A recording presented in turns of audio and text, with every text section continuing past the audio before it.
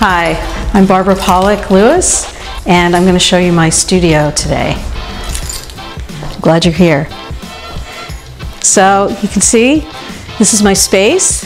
I usually have a painting on the easel. This is a painting that I've been working on for maybe a little too long.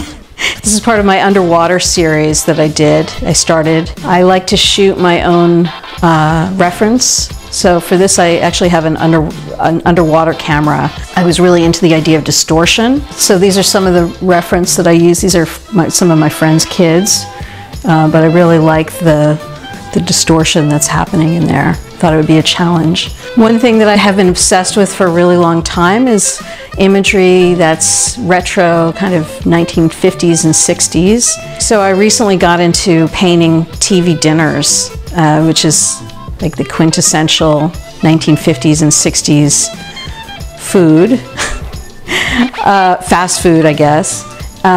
So I started off collecting images of old sort of Swanson TV dinners and sort of painting them on boards, and then I thought, you know what would be great is to actually paint them on a tray. That might be kind of fun. So this is a recent piece that I did in response to the wildfires in California. I did a series of these. This is the largest one. This is called Kathy Fire. The smoke was so thick that even in San Francisco we had to wear masks because it was so smoky. I think that a lot of my work is defined by emotional responses. So this is a recent piece that I did. I have a whole bunch of, these are family members of mine, and I started working in collage. So this one is, this was Miranda Under Quarantine is the title of this piece.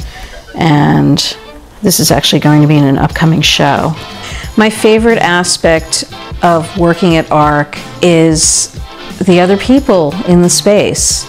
I love working around other working artists. I love seeing what they're up to. It's a really good combination of having some privacy, but also knowing that there's other people around me that are creating interesting work. Thank you so much for coming to visit me in my studio.